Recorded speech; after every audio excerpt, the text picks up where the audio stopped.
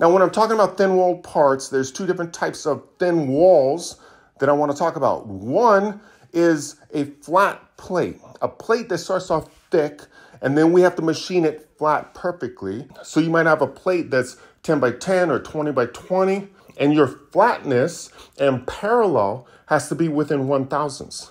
So when the material comes to our shop and we inspect the material, you're going to realize it is far from being within tolerance.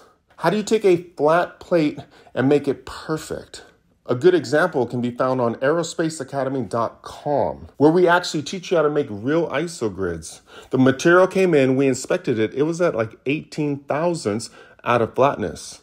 So we took the material and instead of putting it in a vise and having nothing under it, we actually laid it flat on the table in the CNC machine. And then we took Mighty Bite clamps that actually slide right into the T-slots and come from the side, and they have a low profile. Well, we took the clamps and actually slid them in, and we put pressure. Now, as we put the pressure on with the clamps, we actually had a Mitchell dial indicator on the material right in the center. So we put the pressure, and then we allowed the indicator to move just a few tenths to 1/1000ths.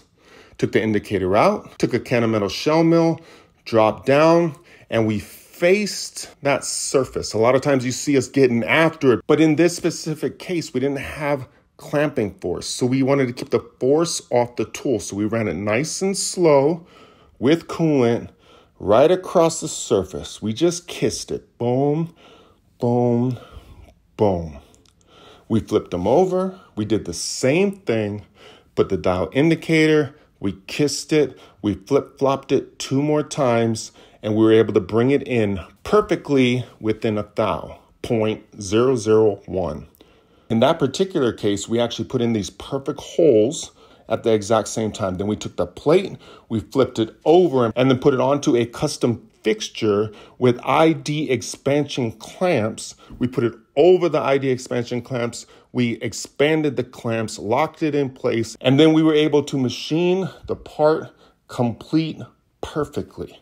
Now, there's some guys and girls out there that have a lot of experience, and they're listening to this, and they're like, Titan, why didn't you just use a vacuum to suck the plate down perfectly so you could just skim it? This particular part, we need it in a free state to be absolutely perfect.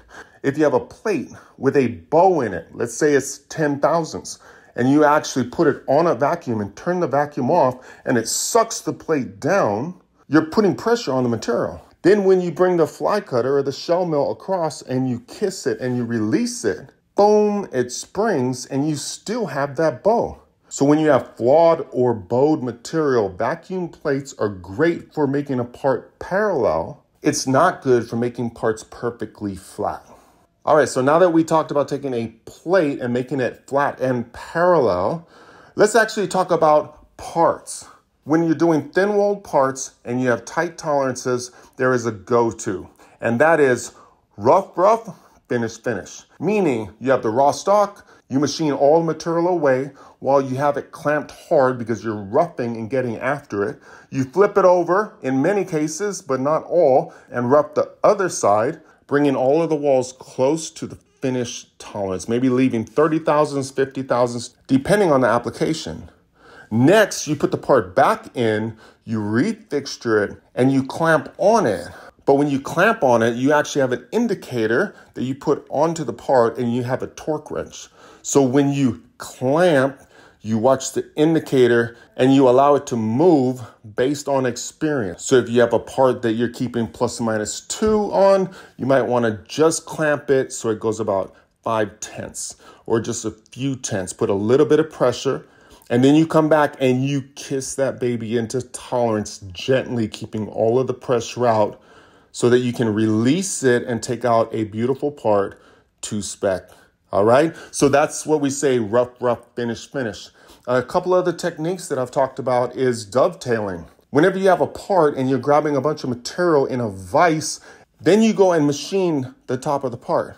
You can even relax the vise and retighten with very little pressure and machine it again. But you have a bunch of material on the bottom. So when you flip the part over and you deck all of that material off, the part moves. So how can we fix that? Well, the material that you're leaving on the bottom is being clamped by a smooth vise. And therefore, because you're machining the part, you put a lot of pressure on that vise because there's nothing really digging in. It's all about pressure. So you have to put a bunch of pressure on it. So what we do is we actually cut dovetails into our fixtures or into our jaws. And then we take the material and we order the material smaller, leaving only 50 thousandths, sometimes even 30 thousandths. And we cut that dovetail into the part. And then we take the part or the raw material, we slide it into the perfectly matched dovetails on the fixture, or we clamp the soft jaws perfectly into that dovetail. And we hold it with very little pressure from the beginning, because the dovetail acts kind of like a T-slot, where the material goes down into an opening or a groove where it's perfectly matched, and it's like an anchor right there and it can't come out.